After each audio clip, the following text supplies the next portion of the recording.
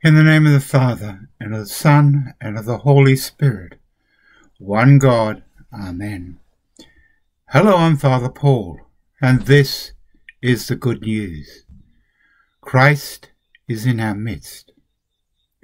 The scripture reading today is taken from the Gospel according to St. Luke, chapter 14, verses 16 to 24. Then he said to him, A certain man gave a great supper and invited many. He sent his servants at supper time to say to those who were invited, Come, for all things are now ready. But they were all with one accord and began to make excuses. The first said to him, I brought a piece of ground and I must go and see it. I ask you to have me excused. And another said, I have brought 5 yoke of oxen, and I'm going to test them. I ask you to have me excused. Still another said, I have married a wife, and therefore I cannot come. So that servant came and reported these things to his master. Then the master of the house, being angry, said to his servant, Go out quickly into the streets and the lanes of the city, and bring in here the poor, and the maimed, and the lame, and the blind. And the servant said, Master, it is done as you commanded, and still there is room. And the master said to the servant, Go out into the highways and the hedges, and compel them to come in, that my house may be filled. For I say to you that none of those men who were invited shall taste my supper. This parable, for some, may be a bit confusing. What is it about? It is about God calling on what we like to call the chosen people to come to the banquet, to come to heaven, to follow Christ. They all have excuses. One person bought some land, the others some oxen who wanted to try him out. Another one got married, and he couldn't come because of his wife. What do you see there? Lots of excuses for not following Christ, for not following God and His Word. Excuses, excuses.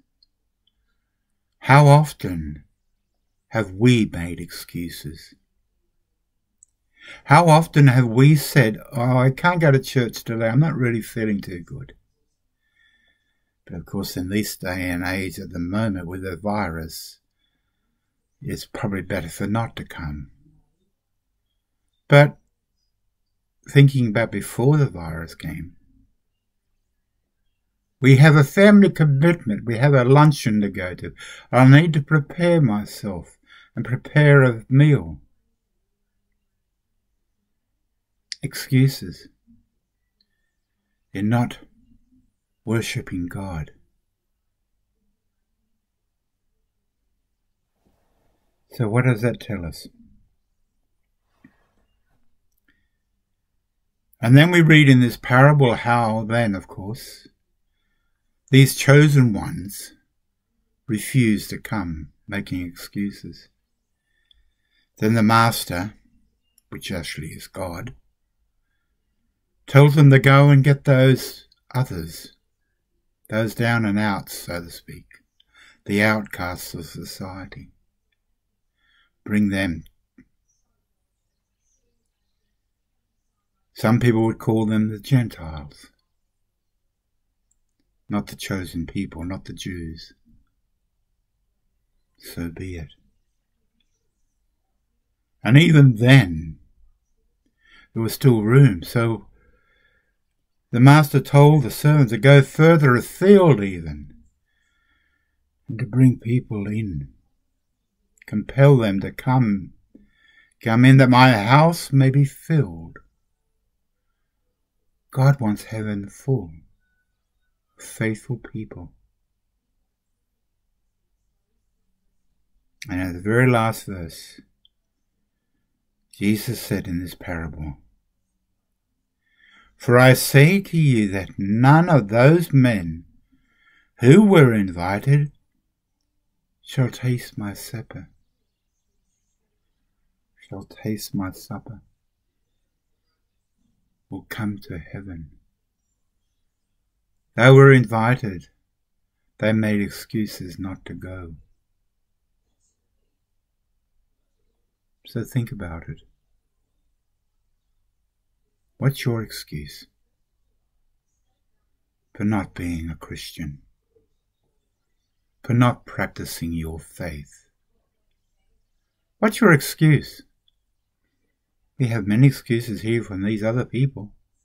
What's yours? Do you have one? We must pray. Read the scriptures. Get to know God, what it's all about. I've told you that many times, and I'll keep on saying it until there's no more breath left in me. You must repent of your worldly ways. Remember, those who have been chosen, there's no excuse. God chose you for a purpose in this life. Don't make excuses not to fulfill that. The Holy Spirit is with you. He is there to help you. Make the most of it. As I have said to you, get to know God through Jesus Christ. Read the Word. Pray. The Psalms are a great prayer. But if you can't even do that, call on the Holy Spirit to help you with your prayers, your understanding of the Scriptures. Most importantly, give God the glory for all things in your life. May the blessing of Almighty God, the Father, the Son, and of the Holy Spirit be upon you and remain with you always. Amen.